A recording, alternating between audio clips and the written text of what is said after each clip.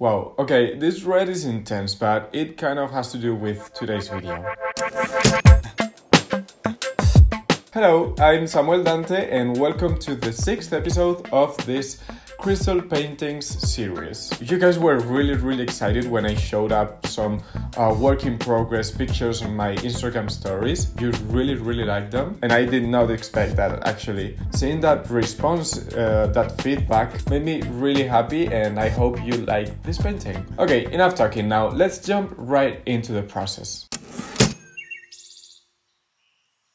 Crystal paintings don't allow any type of mistakes, so that's why before beginning with the actual frame and the actual crystal, I always make 2 sketches. Well, as you can see, it's a rose. I'm gonna paint a rose, and before making the crystal painting, I always like to make 2 sketches so I can figure out the dimensions of the frame, the spaces that I'm gonna leave in the actual crystal. So it's more like to have everything figured out, to know that I'm not going to make any type of mistake. I make 2 sketches. The first one, as you can see, it's not recorded, but the second one, I like to record it because it's more perfect. It has a lot of corrections I make from the first one, and I also like to paint it so I can see more or less how it's gonna come out in the crystal, though it's gonna be completely different when I paint it on crystal.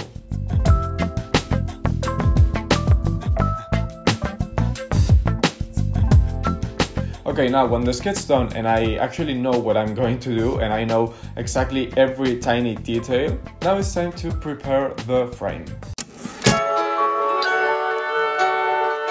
We cut out the plastic, we cut out all the plastic we have, all the papers, everything we don't need. And when we have the actual crystal out of the frame, we have to clean it. It's very important because it may have dust particles or dirt, and we have to make sure that the crystal is completely clean before we actually paint on it. And for that, I just use alcohol.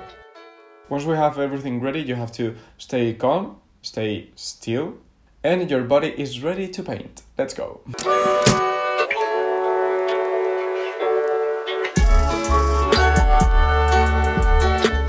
Since I've started making these crystal paintings, I've always came up with lots of the ideas to make new compositions that fit well with different frames. But the thing is that you have to buy the right frames, and that's when I'm able to make new ones.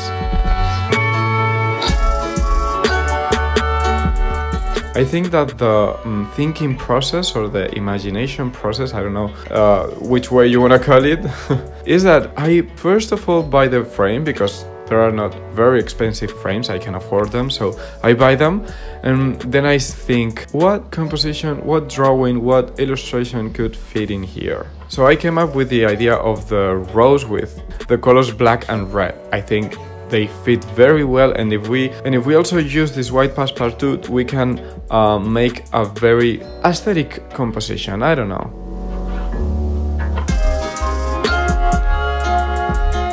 So I just used 2 references. One was the red rose emoji, because it's a very simplistic way to draw a rose, to paint a rose, that allows me to make the painting with these crystal paints. As you know from previous episodes, I have to limit myself into simplistic drawings or like iconic representations of the things I want to draw, and emojis is a very great way to do that.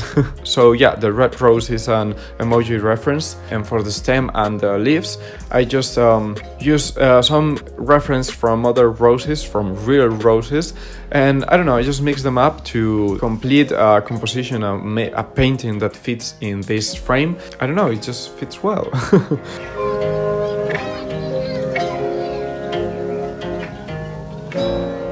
And that's basically it. I traced the sketch with crystal paintings, I just used red and green. And finally I just used some permanent pens to tweak some final details like line art or some edges that didn't came out really well just using the brush with the crystal paintings.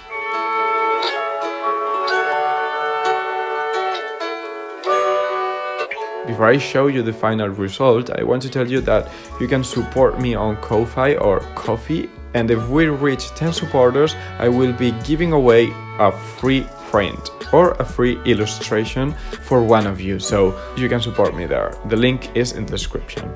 Now let's see the final result.